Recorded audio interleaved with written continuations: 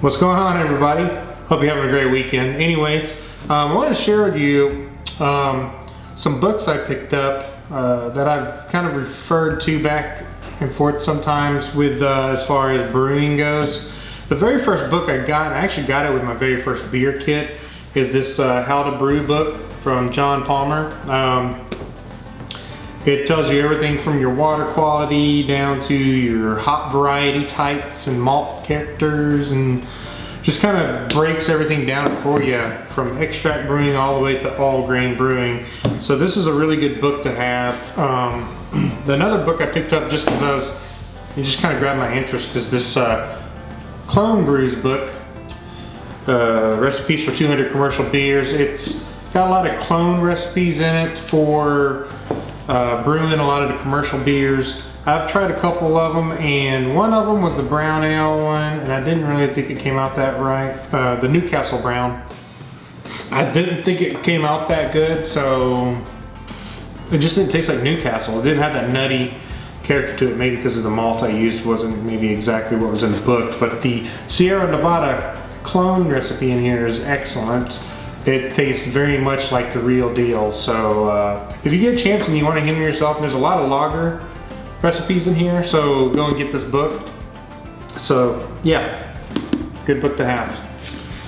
Another one, and this book is actually, the story behind this book is with the late passing of Strat Beer, Ronald Derry. I just found out his name was Ronald Derry the other day. I think Looney and Larry, you pointed that out. But is this homebrew beer book? There's one particular video that Strat Beer had put out that he was doing a smash beer, which I'm doing tonight, and we're going to video that. He did a smash beer, and he was referring to this book. He called it the Homebrew Bible. And I got to kind of paging through this book, and it's got a lot of good stuff in it. The cover wants to slip off here, but it's got a lot of good stuff in it. It's got, you know, everything from bottling to all grain brewing to even recipes, you know. It's got great photographs in here of what your beers should look like if you go by their recipes, right? So, good book to pick up. It's $22 if you buy it new. It's $22. I bought it on Amazon for $5.